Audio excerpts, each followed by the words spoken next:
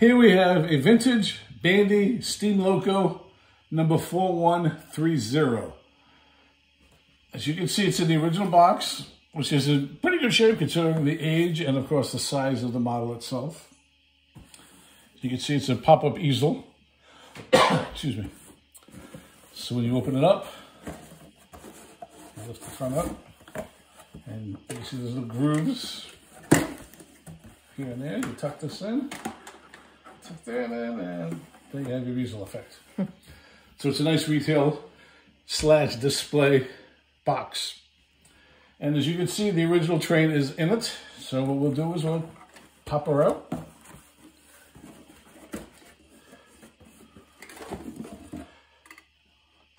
And before I get to the train, as you can see inside the box, you do have the original protective insert on the bottom, which is vital. It prevents it from going forwards and backwards and to the side, so it protects it very well while it's in its box. And it's been in its box its entire life. To the train, as you can see, it's full tin, very pretty. There's no rust, no dings. Traditionally, you see these steam plates up in front here, rust out, as well as the wheels themselves.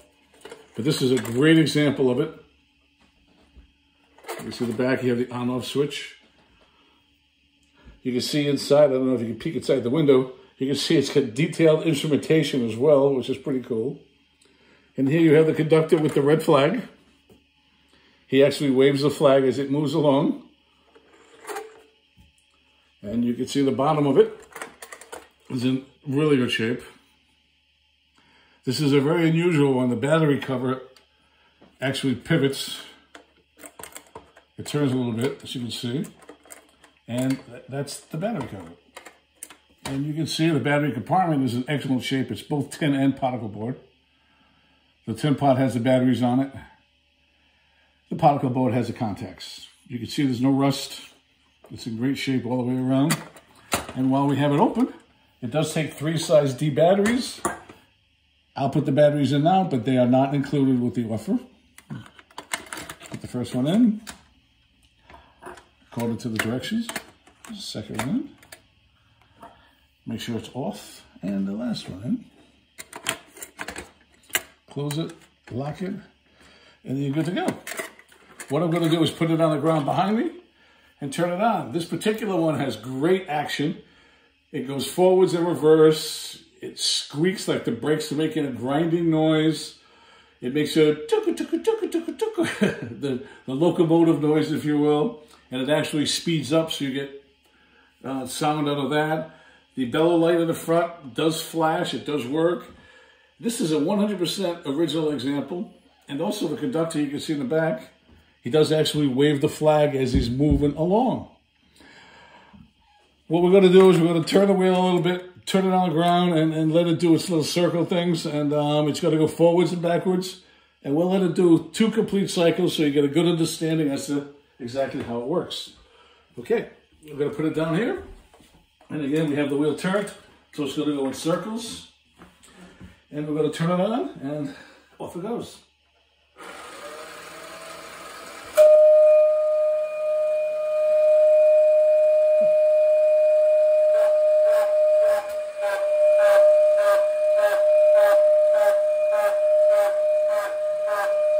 You can see the conductor waving the flag. Now there's the brakes. It's very loud. Now it's going to go forward. And it's going to gain speed. It's a very loud toy, as you can hear.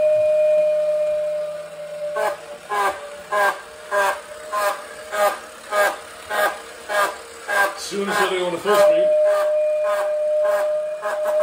There it is.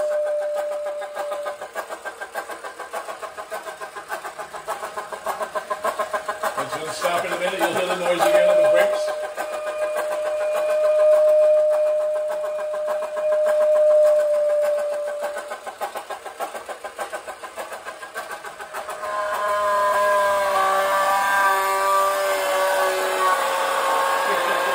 The brakes actually work. And now it's going to start all over with the cycle.